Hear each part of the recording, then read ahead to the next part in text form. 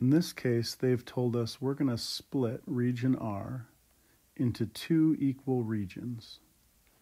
And we're going to do it with a line y equals k. Well, that means our line must be horizontal. Something like I'm drawing here.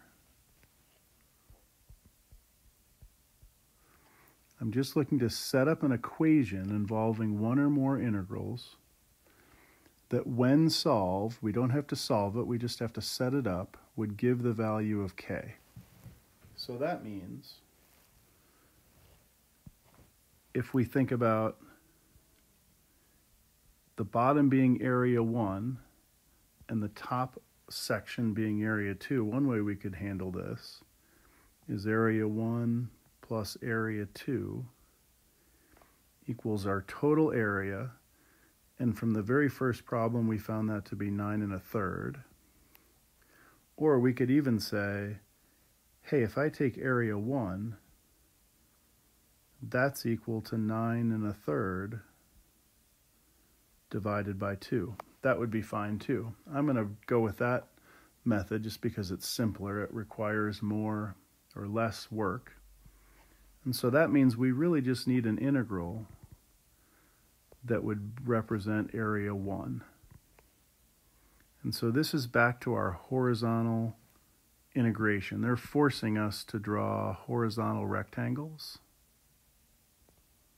from x on the right to x on the left. So previously that area was found as the subtraction of these two x values. X on the right was 8 minus 2y, and x on the left was y squared. So this is really finding the area, but we don't know the upper limit. We know we start at 0, but we don't know what that upper limit is, except that we do know this is the line y equals k. So if we stop our integration at k, then that would give us area 1. Since we needed an equation, we're going to set this equal to the entire area of 9 1/3 divided by 2.